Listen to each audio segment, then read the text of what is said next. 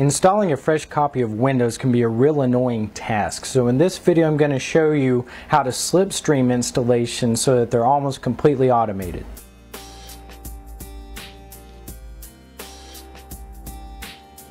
The program I'm going to be using in this tutorial is called vLite, found at vlite.net.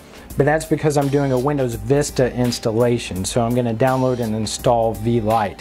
If you're going to do an XP installation disk, you want to go to enlightos.com and install it.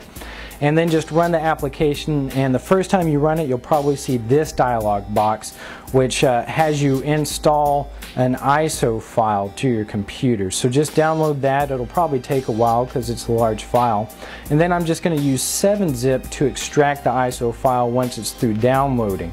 And just open up the file once you've got it extracted, and you'll see a startcd.exe program in there. And just double click on that to start the installation. And you want to install it to the Program Files vLite folder, or the Enlight folder if you're doing XP.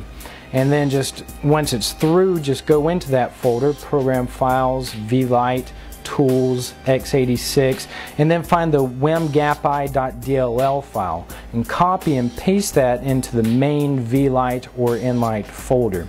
And now once you restart the vLite program, it should work correctly. Now you want to click Browse and navigate to where your Windows XP or Windows Vista DVD is, and then create a folder to copy all the files to, and click OK, and it should start copying all the files. When it's through, just click Next, and you'll see this list of different checkbox options. Sometimes if you're not using an OEM CD, you'll see an option to Slipstream service packs, and you can download the service packs from the internet and have them automatically installed with your new Windows installation. And it's the same thing for Hotfixes. You can download Hotfixes or updates from the internet. A good way to download all of them at once is if you go to windowsupdatesdownloader.com and download and install their program. And they have a list on their website of different updates that you can then download, and it will automatically open with their program. And you can download all the different updates for Windows XP or Windows Vista, Windows 2003, different things like that. And then once they're through downloading, you can go back to the vLite program and add them. And it's the same thing for drivers. If you want to automatically install drivers, you can go to drivemax.com, and they have a program that's similar to the one we just looked at.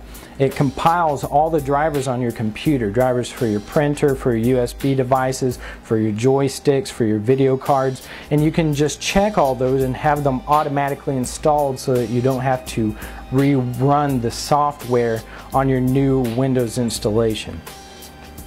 And then once you've got them all compiled, you can just insert them using the vLite program.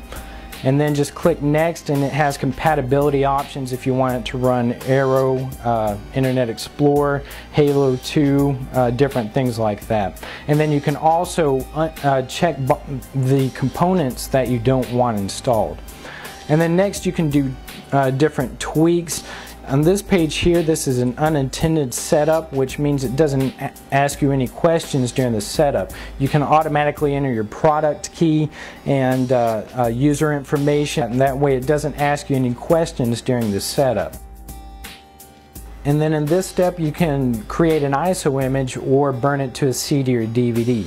But before we do that, I want to show you this program found at WPIW.net. It allows you to add your own custom programs to the Windows Vista installation so that it automatically installs them. I just extracted it to my Windows Vista folder and opened up the install folder and drug all the programs that I want installed into that folder. Now if I launch the WPI application, I can then add all those programs and put them in what order I want them installed. And under the controls, I'm going to click Add to add the program, and under this command option I'm going to put /QN, which makes it install without asking any questions. Now if you go to the help option on the website, it has different scripts, one for XP, one for Windows 2003, and one for Vista, that you can download and put in your Windows Vista files so that it automatically runs this when Windows is through installing. and it has different a folder string that it shows you. It's the OEM $Scripts folder string, and it tells you that whenever you download it, and then you can just copy that script into the folder. And now whenever you're through with that, you can then make your ISO image and burn it to a CD or DVD. So whenever I installed it and ran it, the only question that it asked me during this installation was the hard drive question, that one right there. And then that was it. After that, about an hour later, I saw the desktop without any other questions asked, and it started installing the programs. Alright, that's it for this tutorial. For more, go to tinkernut.com.